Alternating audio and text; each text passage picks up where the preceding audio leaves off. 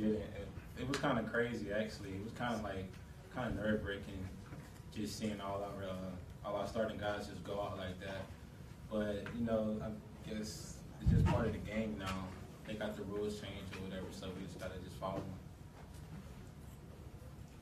Jack, how did you feel like they were able to kind of hit you with some screen passes as you guys were trying to be aggressive? What did they do to kind of hit you guys, and how did you guys try to counter?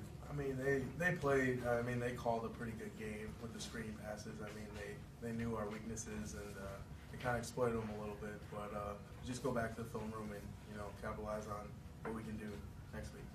Jack, I mean, you're an outside linebacker, but the way you've studied the game to know to play middle in a pinch.